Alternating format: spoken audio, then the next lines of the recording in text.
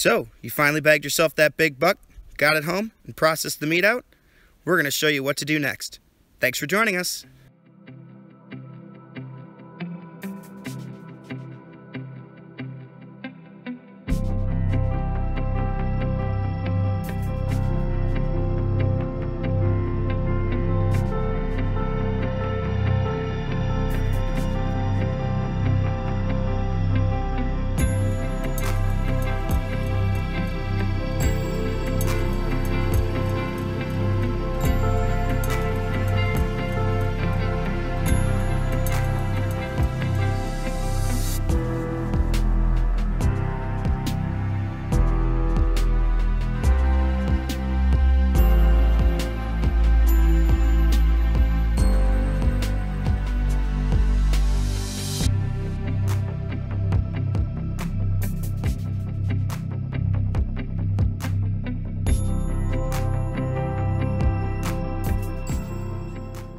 This week on Field to Table, we're going to take some pieces, I think those are backstrap pieces that have been frozen in my freezer this winter. We're going to cook them over a fire. So what you're going to need for this is a couple venison steaks, 4 ounces-ish, a squirrel cooker or spit to suspend them over the fire, some garlic-infused olive oil, sticks of varying sizes and logs, and a well-constructed fire pit dug down through the snow. You're going to start by laying some big logs in the bottom of your fire pit to make sure your fire doesn't burn down through to the wet ground. Then you're going to grab some tinder or fat wood, pieces of pine with oils infused in them, and some of the smaller sticks, and you're going to try and use the fat wood and a lighter to light the smaller sticks.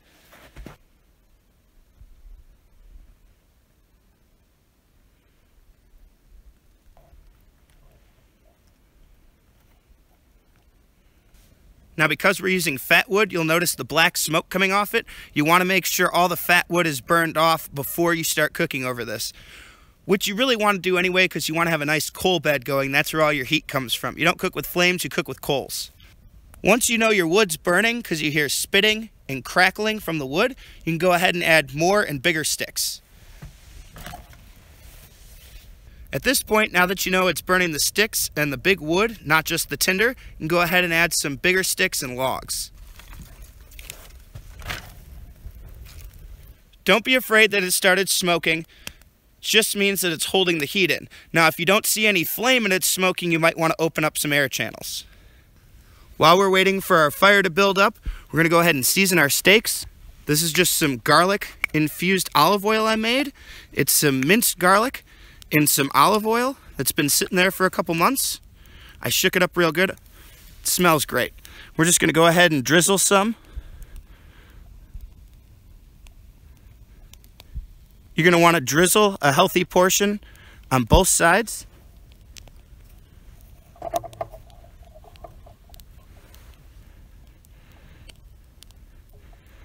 Don't be afraid to get some actual garlic on it.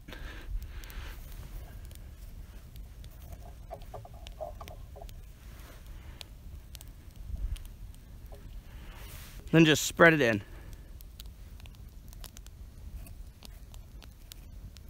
Make sure you pick a clean patch of snow to do this. At this point, with our steaks prepped and our fire going, we're just tending the fire until it gets down to some coal bed that we can cook on. The whole time you're waiting for coals, you just need to be tending the fire, pushing things back in toward the middle.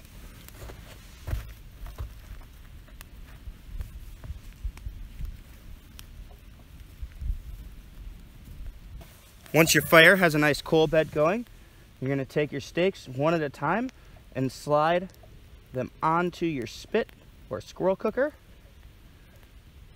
I recommend going through the fattest section you can so it has a good hold. And you want to use the tines to spread it out. There we go. Now you want your squirrel cooker ring implanted in the ground at a place where you can section the squirrel cooker over the coal bed.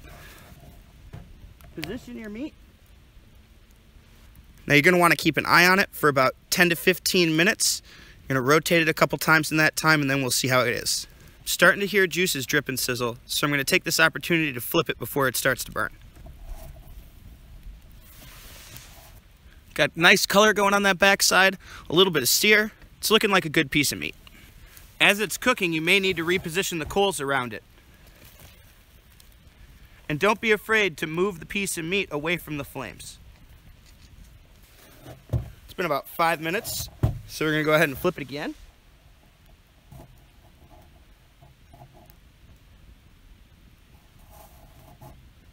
Starting to get some real nice color into here.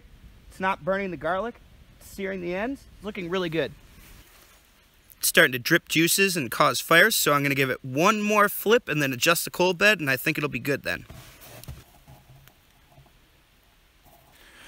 You can see the fat rendered out on it, and the garlic seared in, sear around the edges. It's looking good. It's a nice looking piece of meat. I'm just going to get a sear on the other side and call it good.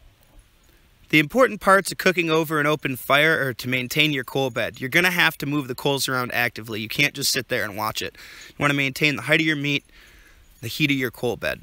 You'll notice I started with a lot of wood. You're probably going to start with about 3 times as much wood as you think, because developing that coal bed will take about half your pile, and then maintaining the coal bed is going to take the rest. I burned through that whole pile of wood I had just to cook these pieces of meat. Now we're going to go ahead and pull that steak off and let it rest for 5 minutes.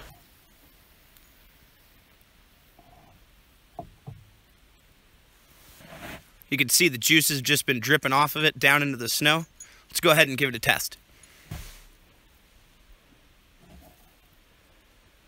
Oh yeah. Barely pink. I know, everyone's going to say it's overdone, but it's a little pink. Peels right off. Tastes delicious.